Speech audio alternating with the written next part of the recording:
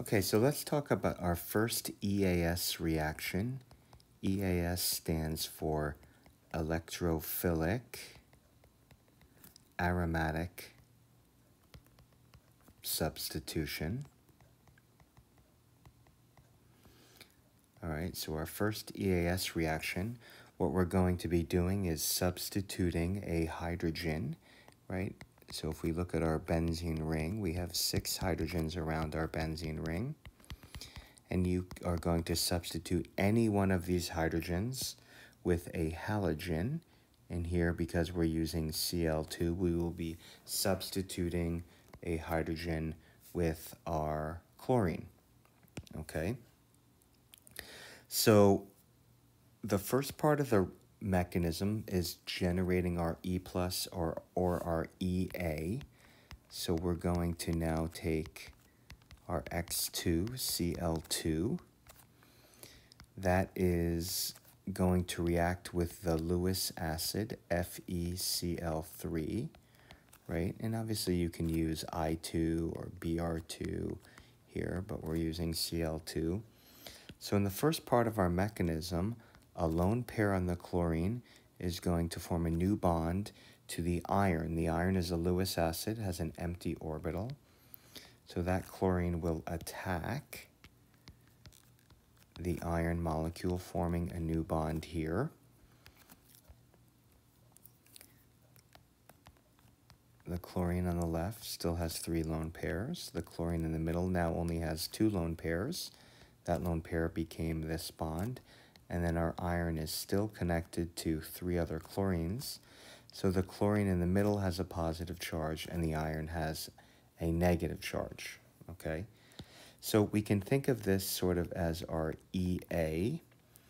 If you'd like, this is sort of optional, you can show that the chlorine-carbon bond breaks, right? So you can eliminate that out to generate a Cl plus and then a ClFeCl3, okay? And then that iron has a minus. So basically what we've drawn here is FeCl4 minus. And I just want you to know that is really an equilibrium with an FeCl3 and a Cl minus. Okay, so if we ever have a form FeCl4, that's an equilibrium forming the FeCl3 and a Cl minus. I'm going to be using this minus later to deprotonate our hydrogen. So here we can then think about we've now formed kind of our EA or our E plus. Okay, so that's the first part. Next, we're going to have our benzene ring, right? We'll take our benzene ring, and one of these pi bonds can now attack either our EA or our E plus, okay?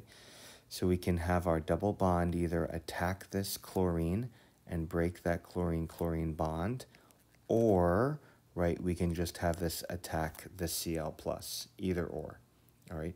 Don't do both, just pick one, right? It's probably easier to just attack our EA because then we don't have to do this extra step, all right?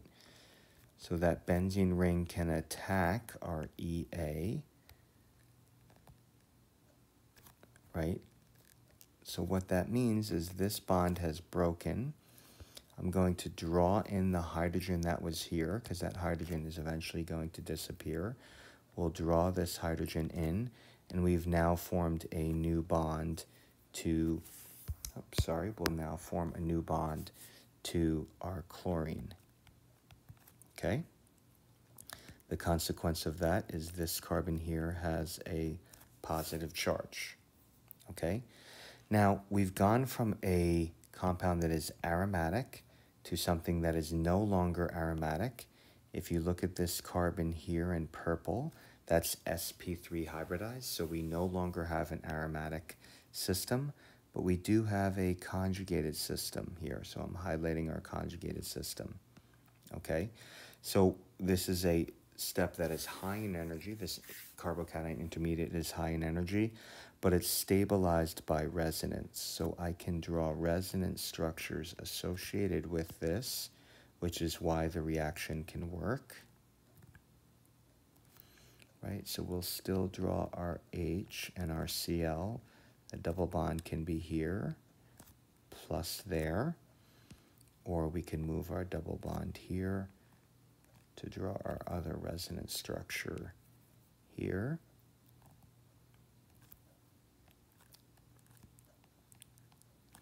Right, notice this carbon in purple here can never have a double bond or a positive charge because it is sp3, hybridized. So that always has an H and a Cl. So we have 3 resonance structures we can draw, okay? And then to finish our mechanism, it's quite simple.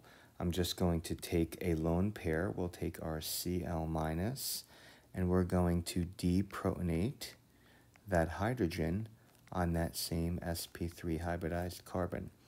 So this lone pair will steal that H. These 2 electrons will reform our double bond, reform our aromatic compound. So we deprotonate that hydrogen, reforming our double bond here. The other 2 double bonds are untouched. And now we just have the chlorine we've added here.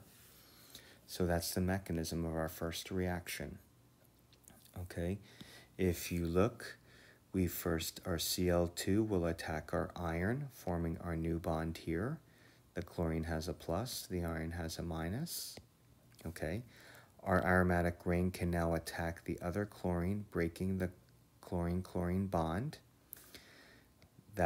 We've now added the chlorine to this carbon. It's sp3 hybridized. We've therefore put a plus on the other carbon from the double bond here.